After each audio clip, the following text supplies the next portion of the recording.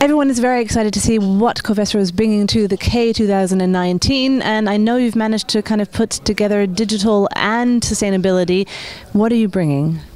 Well, there's a few topics in this. First and foremost, I'm super excited that we have those really big topics here, the mega trends, if you want to say so, sustainability and innovation, because they're both interlinked. And what we are bringing here, we're looking at the entire value chain of the chemical industry to drive sustainability, be it alternative raw materials, high effective and efficient materials for wind turbine blades to make windmill energy or wind turbine energy more cost effective, or talking about circular economy. That means what we're doing at the end of the lifetime with our materials. And here is exactly where digitalization plays a key role, because this complexity you can only help to evolve via digitalization and using artificial intelligence. And that's why we're here, and that's why I'm so excited.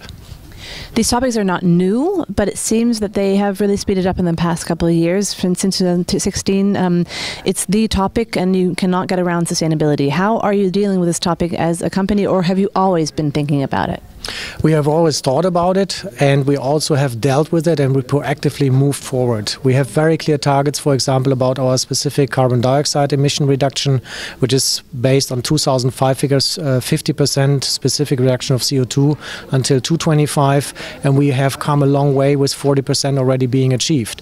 We talk about alternative raw materials, and we have just 3 years ago had the first pilot plant being set up that used, instead of crude oil, carbon dioxide as a raw material. And we're using further materials that actually can replace oil. These are just a few topics about how committed we are in terms of sustainability already for many years. Let's say the image of plastics and rubber is not so good. Is that does that make human resources difficult? Do you have to kind of talk people into coming into your company, or is that not a problem at all? I think plastics has been made the scapegoat. So plastics for me is not the problem. Plastics is part of the solution. What the problem is waste management. That's what we have to deal with. We have to educate people. We have to make people understand that plastics and also other waste is a very valuable resource, and that's what we have to go for.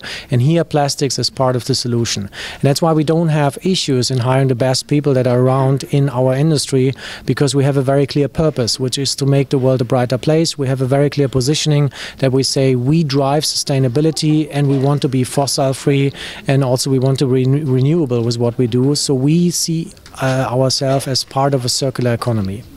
Minus 10% is kind of hanging in the room. The industry is not doing so well. It depends on how you see it. How do you see that, the perspective?